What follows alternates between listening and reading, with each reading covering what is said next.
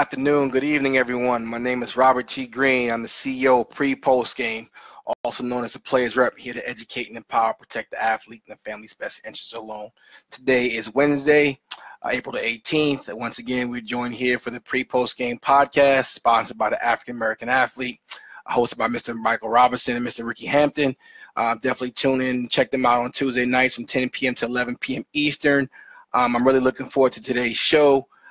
Covering some things because as the Players Rep, before I go any further, I just find that, being in the sports business, working with athletes and their families, and then talking to fans, and there's people that are around athletes, that athletes mean so many different things to so many different people that literally that's what the problem is that people don't know what an athlete actually is, what they do, what their value might be, and how, in essence, they need to be treated as such. Because these are kids for most times, or parents that in situations where they don't have the resources or the knowledge, anybody and anyone or anything basically takes advantage of them. And here we're trying to educate and empower, protect, and make sure that doesn't happen. So again, this is an interactive show. We're here every Wednesday, 6 p.m. to 7 p.m. Eastern Standard Time. If you have questions, please try to post them in the comments section in the box, and I will try to answer them as best I can. Normally, Mr. Ricky Hampton is also on the other end. He'll get your questions. If not, like I said, again, leave them in the inbox or in the comment section. We'll try to go from there. So once again, if you want to follow us, check us out. You can follow me here at the Players Rep on Facebook. You can check us out at prepostgame.com. It's on the actual pinned. So again, you can go to pre-postgame.com. You can also follow us on Twitter, the Players Rep 1, and on Instagram, the Players Rep 1. So tonight's show, first topic. Like I said, again, I was mentioning about how athletes mean a lot of different things to a lot of different people. And I just wanted to just try to figure out in the best way I can to educate people about what an athlete really does and consists of. One of the major things regarding the NCAA and how things go, where are they going to get paid or not? And that's always seems to be the question. And people want to talk about free education, how they basically have a bunch of money in their school loans, and how athletes are treated a certain way, and why they shouldn't be paid. And you got the people that say they should be paid, and this goes on and on and on. The reality is, again, like anything else, when you go to your job or place of employment, when you go and provide a service for that job, no matter what that job may be, at the end of that week or that month or whatever your pay rate or scale is, they provide you with compensation for your actual services. When you got that job and services, you understood that you were going to get compensated for that. So no matter how good you did or how happy you were when you went there, they're going to say, hey, your name is on a check. This is what you get for that. And that will be your compensation. So again, when you talk about free education, go back to the beginning. When you sign an agreement and a contract, and I'm going to read what an employee is from the business dictionary term. An employee is an individual who works part-time or full-time under a contract of employment, whether oral or written, expressed or implied, as has recognized rights and duties, also called a worker. If anyone does not think that athletes are workers or don't do certain things, one, we know they're under contract, starting with the National Letter of Intent, also known as NLI, also your scholarship paperwork. It's also a lot of other things that literally, when you talk about full scholarship, that doesn't apply to every single person. It's like a person that's an actual student athlete, or just a student in general. When you buy your books and at the end of the year you can sell your books back to the next person, the athlete is not allowed to sell their books. Not only are they not allowed to sell their books, but the majority of the time the books that they receive are hand-me-downs from other athletes that were donated from there. So once again, when you say full scholarship, you make it out to seem so glorious and so over the top that these athletes are getting things that a normal student gets, when in essence the normal student gets better books than the actual athlete does. They also attend better classes from a long-term longevity standpoint, from a degree standpoint, than the athlete does. And also at the end of the day, that athlete and that student in general is not putting their body on the line to actually go through things that most student athletes or most athletes and most students wouldn't do in general. So that's what an employee does. So from an athlete perspective, if you look to the actual the post that said athletes are many things to too many people. For one, look at the actual breakdown where it's like, okay, what does an athlete mean to you? So what do people want to be around athletes for? So one, they want to be around an athlete. They want to watch athletes. They want to coach the athlete. They want to scout the athlete. They want to recruit the athlete. They also bet on the athlete. They want to interview the athlete. They want to work for the athlete, work with the athlete. They want to exploit the athlete. They want to be an agent of the athlete. They want to be an advisor of the athlete. They want to be a mentor of the athlete. They want to hang out with the athlete. They want to be the circle of influence of the athlete. They want to get paid by the athlete. They want to get paid because of the athlete. And at the end of the day, they also want to critique the decisions of the athlete. And that's, everyone wants to do that for a fee, that is. But very few people want to advocate for the rights of the athlete or even know or understand the needs of the athlete. But what's a fact of the matter is that no one wants to pay the athlete, even though they're generating all the revenue. No one wants to pay the athlete. So once again, let's take this equation and flip it back to what you do day to day for a living. So let everybody be around you. Let everybody talk to you, hang out with you, figure out what you know, take your knowledge, use it to make themselves money, and then turn around and don't want to pay you for your services. They don't want to say that, you know what, you worked hard for this money. You don't want to say you want to put that you're the reason why this thing is generating. You're not the reason why this was a good sales day.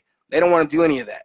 They don't even want to ask you why you feel like you should be paid. They just want to say that you shouldn't be paid.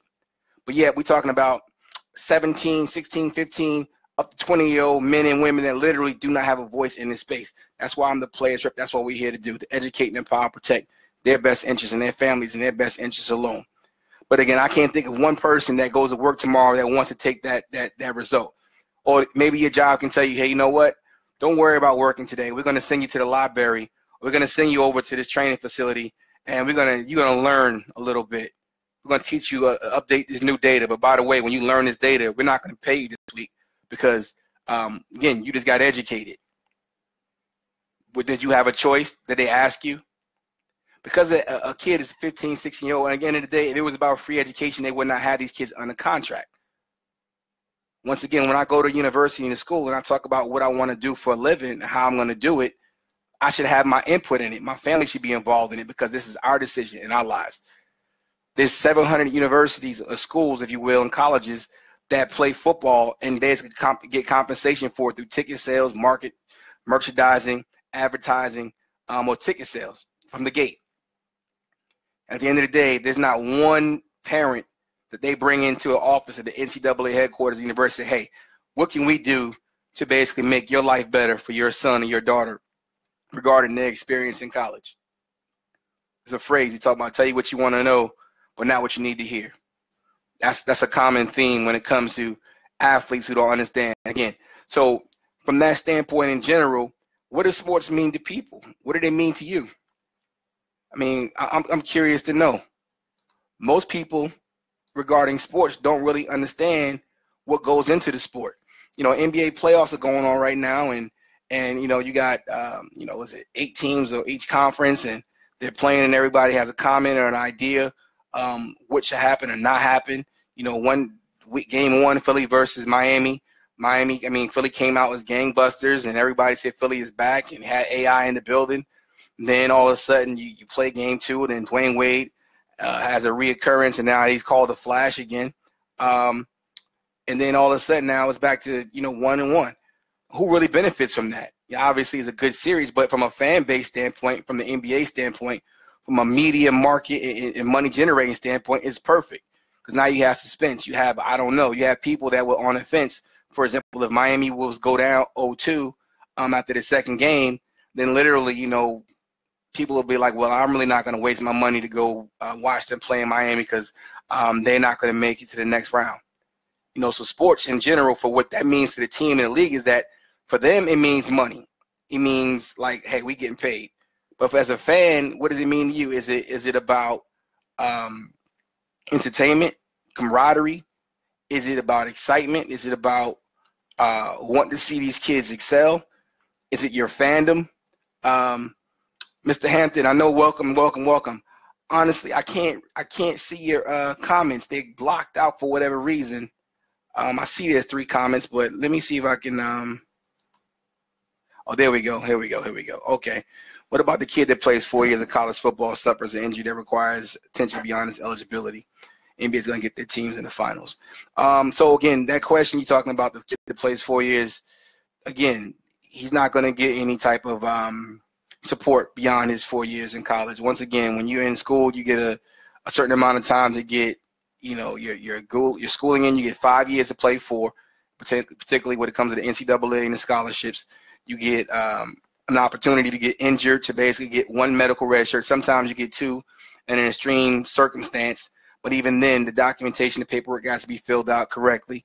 And then the treatment that you get for the actual injury is pretty much to get you back to walking or just able to be mobile shape.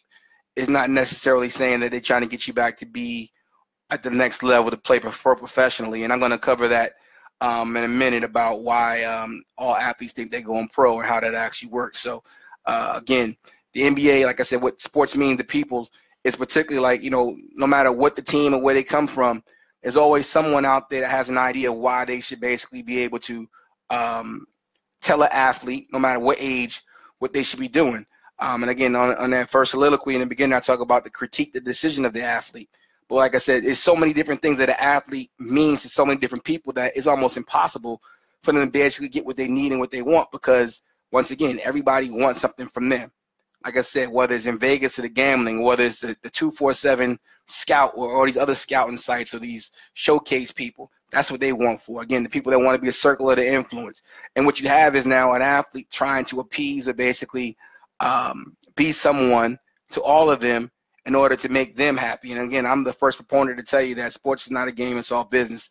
The athlete must learn, the parents must learn to invest in yourself, not the industry. At the end of the day, the industry is going to still be there, the same runners, the same advisors, the same mentors, the same teams and things like that are going to be there when the athlete's no longer there. So you must maximize your opportunity. Like I said, when you go to work this week or next week, do you have an actual expiration date based off your age or based off of your athletic ability to maintain your employment? The answer is no. But when it comes to the athlete, whether it's in school or not, even with the free education, if the athlete doesn't maintain a certain type of play on that field, that scholarship based off the rules that's in place can be taken from them, no matter how hard they work, no matter how good of a person that they are. You heard Herm Edwards a couple weeks ago said that he's going to cut scholarships, which is a great point. Again, I think Mr. Edwards was saying that because at the end of the day, he is basically solidifying our position that sports is not a game, it's all business. It's not about education. The fact of the matter is that in college, you have pretty much 85 maximal scholarships, full scholarships you can use in football in particular, and 13 in basketball, full scholarships. But in football, out of the 85, you also have another 15 preferred walk-ons that actually play for your actual team. So what that means essentially is, like we talk about football, only 22 guys play at a time. 22 guys, but you have a roster of 100. So all those guys are not going to get on the field. So again, you're talking about a 501c3 NCAA that gets money, and also the universities. They get money for each one of these students, whether it's through financial aid. Again, what a scholarship technically is an actual donation, a lot of times from boosters. Up to 2018 tax reform, people used to go buy tickets, season tickets to their actual favorite college event and put money back into the university, and then will write that off as a deduction. With the new tax reforms, that actual benefit has been removed from that standpoint. So when people think that these athletes are getting some type of glorious money or living a life, once again, you talk about the actual 20-hour rule. The 20-hour rule means that the athlete is supposed to commit 20 hours a week, or the team athletic program can commit no more than 20 hours a week, then they got to go to class. But the fact of the matter is a thing called a captain and team leaders. Once again, these coaches put these things in these kids' heads. And for example, if you go look at any university, any type of athletic program right now, let's take basketball, for example. All these basketball gyms that's inside of their schools now have what they have. It's a circle. So the court's in the middle. Then their offices all the way around the actual gym. There's cameras everywhere. And they also, a lot of the gyms have your thumbprints. You go put your thumbprint in. So even after you, get your 20 hours a week in with the coaches, what you're allowed to do, they sit there and watch. They watch you to see if you're going to be working out more than that. And a lot of times, these are like 45 to 50-hour weeks. And again, there's a lot of coaches that would tell athletes to their face, I being one, that you're not here to play, to go to class. You're here to play a sport. And in essence, playing that sport is what getting that coach paid. So when people continue to say that it's about education, knowing blatantly that those inside this industry telling those actual kids that they're not here to go to school, but yet people still don't support them in getting these things done, we're at a sad state of affairs in this country. As an African-American athlete and a CEO of a company, a homeowner, a business owner, someone that advocates and works with millionaires and people that are penniers, if that's the word, excuse me with that. But at the same time, it's like knowing where they are, meeting them where they are to help them get to where they want to be is where these things are missing when it comes to athletes. No one is asking them what they want, what they need, or how they can feel like they can go about these things. They're all telling them. And in essence, go back again. If they're not employees and they're being told what to do, mind you, again, they're being told what to do, then what do you call that? Now, for some of the people that don't realize, like, you know, those things were abolished years ago. And that's the problem. We're going backwards when it comes to these things. The money from 2018 in sports is going up, up, up. And at the same time, we're not actually making any difference regarding how these athletes start to see themselves and moving in certain directions.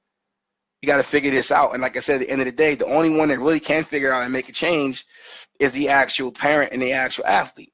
They're the ones that got to put their signature on the actual contract. My company in particular, working along with some other attorneys and other companies, are saying like, hey, don't sign anything till you had a review to understand what it means. Perfect example. There's a lot of contracts right now going on in the National Football League before the draft come up that have the term perpetuity in it. Now, again, that may be a common word to you or me or anybody that's, you know, knowledgeable of the English dictionary. But when you talk about a 17 to 20-year-old kid, they have no idea what perpetuity means. You might find that in a couple sentences here and there, and to be sure that they even sometimes their own agents skip that word. And for those who know perpetuity it means for life, forever. So you talk about marketing or something that, again, you talk about likeness and image and things like that. You put perpetuity in it, and then at the end of the day, you sign it. It could be the NCAA, it could be your agent, it could be somebody at your high school. You gave them the right to use your likeness and image forever. It's for monetary value. That doesn't make any sense. So again, we get it that these kids are not going to understand some of these things, but they need to get all this stuff audited. They need to get it verified. And they need to basically address those that put this stuff in front of them that literally say, hey, what do you think I am? Because at the end of the day, if it wasn't that important, this documentation, they wouldn't have you signing it. They also, if it wasn't that important, they wouldn't wait 6 months of running you around the country through social media and graphics and going to the games and throwing up the glove and doing all that stuff you do with the signs. And again, at the end of the day, when it's time to actually look this documentation over, they don't have time for that. They want you to sign it, they put you in the room, they stand over you like you and being interrogated, like you just got locked up or something, and they say sign it. Those days have to come to an end. They have to come to an end. Because the bottom line is this, you know, people don't know, because again, the main media won't talk about it, but there's a possibility that the NCAA transfer rules are about to change. Not all the way through, but as a proponent of athletes and an advocate of athletes, it will be a huge win. And that change will be that right now, currently, as you know, coaches can lie to a kid, which they do often, and known by the NCAA. That's the point. It's actually known. They actually advise them not to tell the kid and the family that he's going to take another job before he gets his letter signed. So again, you okay with recruiting a kid for 6 months, coaches, and then know you take another job because you got that 5-star kid to go somewhere else. You're okay, NCAA, by saying don't tell him. And then at the end of the day, now you can go make millions, but that kid is now stuck there, and he might not be a good fit for that school or that coach. And then he has to basically not be able to transfer because his coach will say, well, you know what? No, I don't want you to go. So the rule is looking to change is that literally once that coach does leave and that kid is lied to or manipulated or misrepresented by this university, that kid will be able to transfer. However, he still at this point will have to be able to sit out still another year. But at the end of the day, it's a big step or it's a small step in a big situation. And I like to think that we are working hard and diligently to actually make sure that the athletes' rights are advocated for. Now, although a minute change, the biggest difference is that it's going to basically start to hold some of these coaches accountable in regarding what they say to these kids. As I said before, anybody says something to you that a promise that be made, they must be willing to put it in writing. Just like you go to any other doctor's appointment. When you go to get a checkup or go see a dentist, before they put you in that chair, they ask you for your insurance card, maybe sometimes something else, your copay, and then you get the service. At the end of the day, nobody's going there and saying, you know what, I'm going to pay that when you guys finish this. Real world business like situation don't work that way. We want to talk about education, but everything that these young men and these families are doing regarding this process is completely uneducated. It makes absolutely no sense. It never has. At the end of the day, there are also coaches in this scenario that aren't there to educate these kids. They are there to use these kids to make money. So then you're talking about kids that are impressionable that's now in a situation where that the one side is saying they need to get an education even though that education is being told to them what it's going to be, not something they want to do or passionate about. Anybody else is doing something that they don't want to do and they're not passionate about, and it's been successful. You may get through it, but you're not running around and playing 10 to 12 hours of a sport a day and then go think you're going to read some book and then come up with an A in your test. See, people look at movies such as like The Program or Any Given Sunday and laugh at it like, oh, when Mr. Matt couldn't read, but he said he could spell Nike. We're not too far off from where that was. That movie was made in 1993. There's still athletes that only can read their playbook because some of the classes they've been put in has nothing to do with reading. Abstract art, swimming, the backstroke, the breaststroke, whatever stroke they're going to do. And then you're talking about they're going to get an education. When you're talking about the NFL and NBA draft right now, where I was looking at Marquez Fultz contract from last year, because again, everything regarding contracts in America and the rookie contract, whether it's in the four major sports, Major League Baseball, MLB, NBA, National Basketball Association, NFL, National Football League, and NHL, National Hockey League. All of them have what they call a rookie wage scale. And all the rookie wage scale is basically telling you exactly what you're going to get. So regardless of the fact, so again, we're talking about football, which is a contact sport, where now their CBA, or their collective bargaining, their players association, somehow, some way in a sport where their contracts aren't guaranteed, pushed to a 4-year with a 5th-year option. Once again, we're going back to the last week's show. I'm a football player. I got to basically be able to be dominant or successful on the field a certain amount of time, remaining injury-free in a contact sport. So you're going to, in my best years, you're going to basically, after you got all this free marketing and advertisements in the NCAA, when they made all the money off of me, and now you're going to get me for 4 to 5 years, where in the NBA, which again, obviously is not a contact sport as much as football, and the careers are longer, but their first-year contract is 2 years. And the thing about them, they have less players getting drafted. So you have less players getting drafted, and you only have 2-year contracts. We know which league, which industry is basically working towards or working on behalf of the players. Because again, the players generate the revenue. It's not the other way around. But once again, when you get hit in the head every day, you're running around, you just loud and just, being rah, rah, rah. And these coaches and these people around you want to tell you things that you want to hear, but not what you need to know. It becomes a situation like it doesn't make any sense. Again, for those people who don't know, my company is, again, I'm sports business management and advisory firm for athletes. We provide transition succession planning. We also mentor. So when I'm saying I'm well aware of a lot of situations currently, again, that I never disclose because, again, that's my job to protect the anonymity of our clients.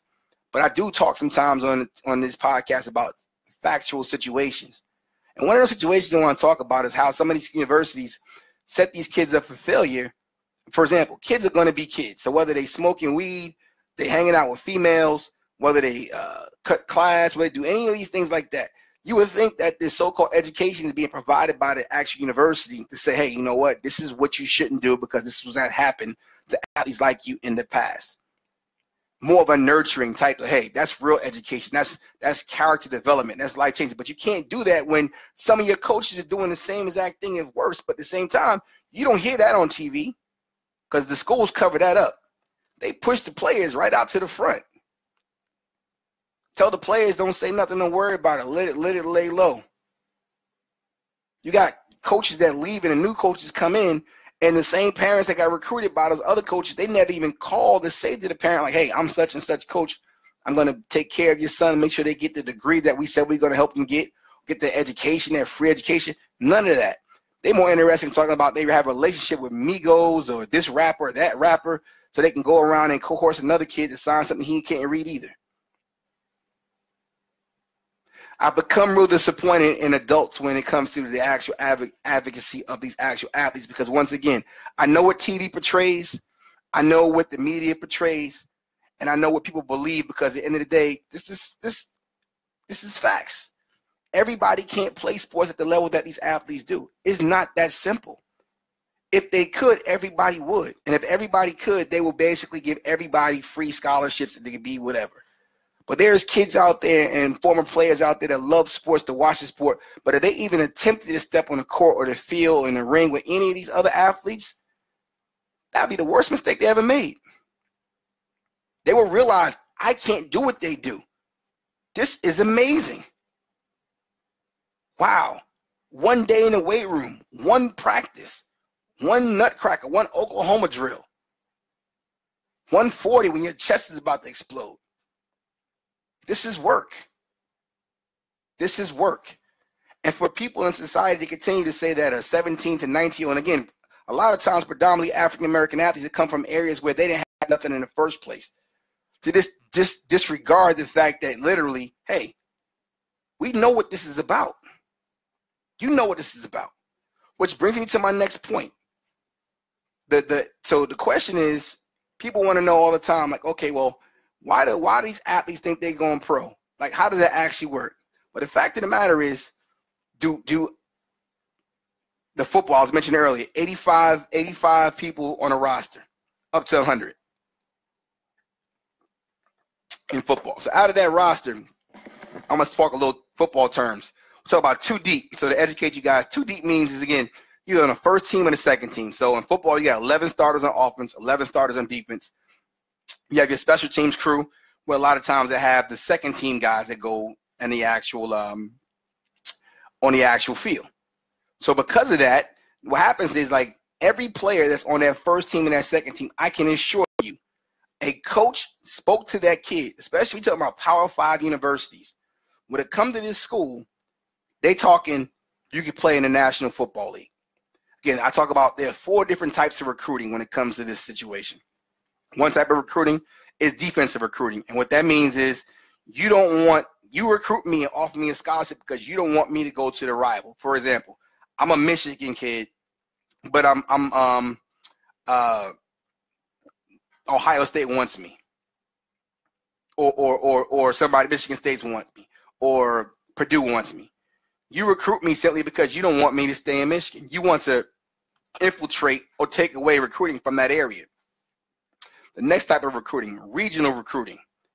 You really don't want me to come to your school, but my high school has produced a lot of good players in the past. And at the end of the day, I am my brother, my cousin, a friend of mine is 2 classes behind me.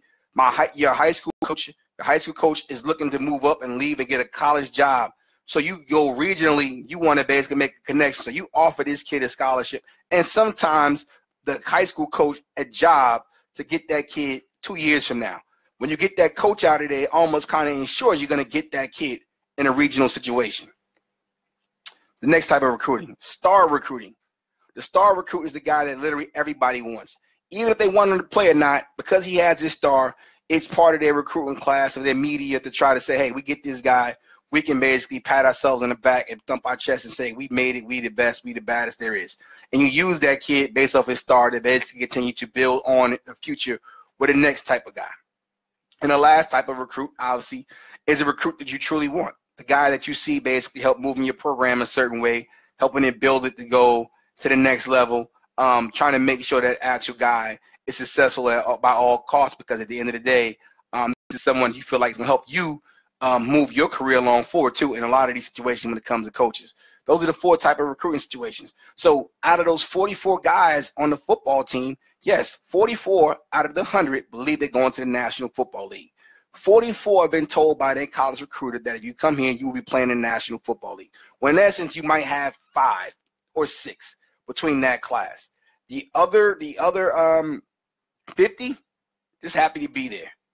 At the end of the day, they don't play anyway. So what, like Herm Edwards said, like, well, we're going to be cutting scholarships. Well, you might well cut those scholarships for guys that are not going pro, if you will, and then give the guys that's generating the revenue, the other 44, the money.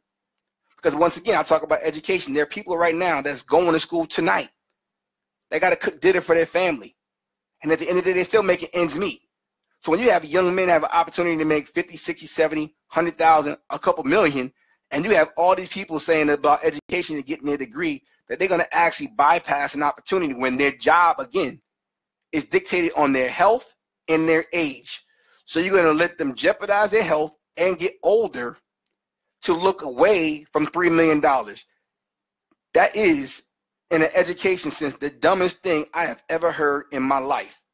And for people to continue to sit there and perpetuate this as it's really education, you have never seen a documentary from any university for one athlete at any level since the time of existence of how their schedule goes from start to finish. And you never will. The people that perpetuate all of this stuff is the one that continue to make money off these athletes and these families. I mean this, and I say this with all due respect. So if his coach is looking and watching right now, the NCAA, there is not one parent that I had the pleasure, or not one athlete that had the pleasure to work with at any level that says they enjoy or are happy about the university that they attend. Every single one of them will tell you to a man and a woman if they wasn't going to get blackballed or treated a certain way by the fan base or not have their coach defend their character. For example, you have all these things that's been said about Jalen Hurts, but all of a sudden I see Nick Saban is going to the White House to see Mr. Donald Trump. He can do that, but he can't address the fact that his starting quarterback that went 25-2 helped them win a national championship gets called the N-word every other week. That's not addressed. And people can say all the time, oh, you don't know what Nick is doing, individually. I do know what he's doing. That's why I said it. Because you don't know doesn't mean I don't know. I'm the player's rep. Again, the kids and the families are what drive all these things.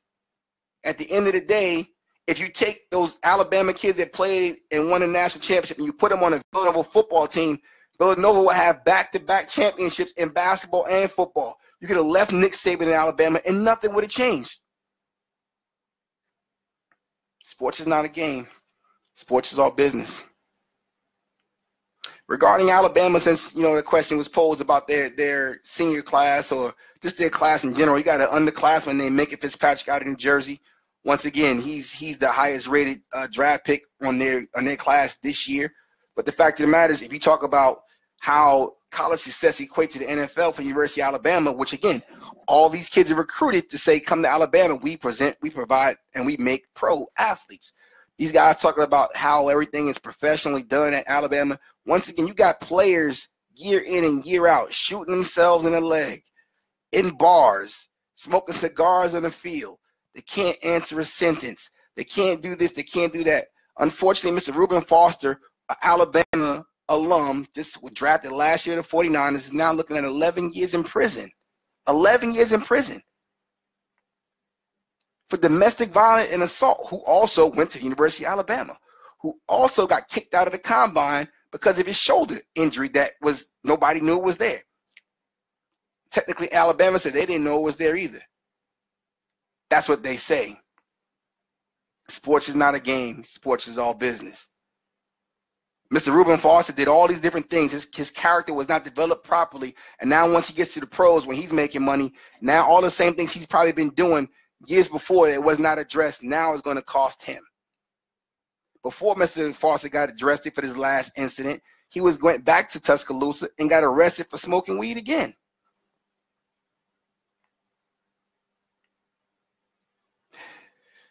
Sports is not a game.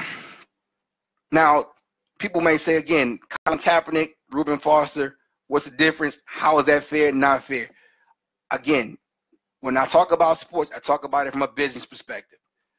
The reason why I go so hard and we go so hard regarding the NCAA, because at the end of the day, they putting out false narratives about education. And at the end of the day, as a former athlete, high school, collegiate, and pro, I know exactly what goes on day to day when it comes to these college kids. For those that are going to go pro and for those that are not going pro. A lot of them experience and deal with the same exact thing. The NFL, on the other hand, is a different animal for me. Now, once again, I may not agree with the fact that what the NFL did regarding Colin Kaepernick and them not wanting him to play. However, I go back to a job scenario again. When you go to your job tomorrow and they want you to do something, whether you like it or not, if you want to remain employed there, you have to either do what they ask you to do or seek employment elsewhere. That's the facts. Colin Kaepernick chose to take a knee. I support his right. The thing is, it's his right to take a knee. But also from a business perspective, the fact of the matter, it is the NFL's right to not offer him a job. It's like it's the right of people who don't feel that's right to not watch the NFL. But that's what I go back to the business there. It's too many things in sports that are too up for discussion that don't make any sense, because once again, people are not looking at it a certain way. They're looking at it as, well, hey, literally, he's an entertainer. He has to jump, roll, and do what I say when I say do it. And that's not the way it should be. Hold on one second. Can you still hear me, Mr. Hampton? Because I seem like this